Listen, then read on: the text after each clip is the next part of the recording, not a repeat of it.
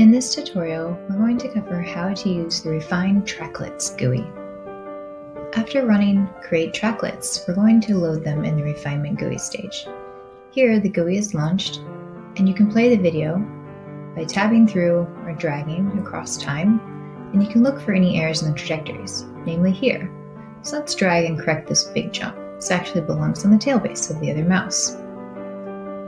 You can do micro refinements now, but really, the first aim is going to take care of major swaps. In this video, there are no major identity swaps. As you can see, the color stays consistent across time. But we're going to pretend that there are.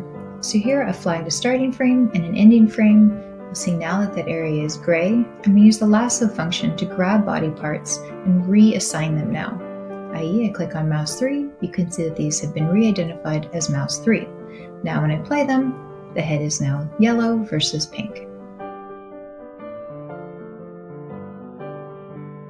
Alright, so let's pretend that I corrected any major swaps. Now I'm going to save, and also in this tab you have the option to filter the data.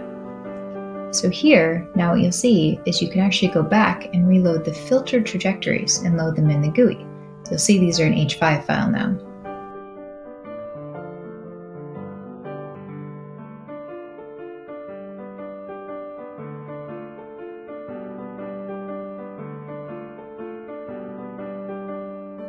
At this point, you can use this GUI to clean up any little deviations that you might find in the data, as this is going to be your final H5 output file.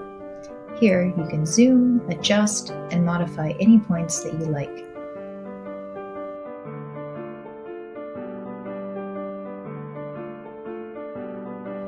At this stage, you can optionally save your edits. Namely, you can save the frames that have been modified in order to merge them back into a new trading set in the future.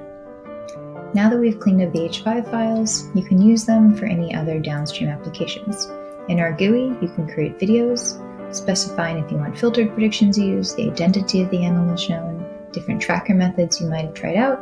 Let's take a look. Looks pretty good. And without changing anything in the GUI, you can change these settings and run it again, and it'll create a new video for you, showing the new settings. Thanks for watching, and happy deep lab cutting!